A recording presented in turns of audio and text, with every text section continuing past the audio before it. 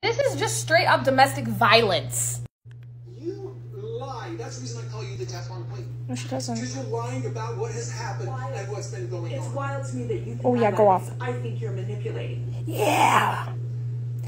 Well, tell me how I'm manipulating. Look at this emotional reaction. No, tell the whole world. Like, whoa. Tell the world. And then go hang out with your buddy Christine. Him getting in her face like that? Tell the world how I've lied, how I've manipulated, how I've done you wrong. Oh my God.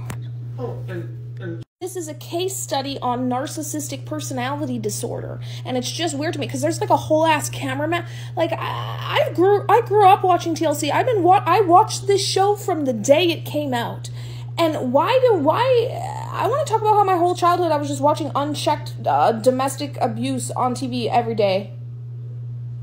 He wants to sit right here, talk to me without ever having that conversation with me to my face.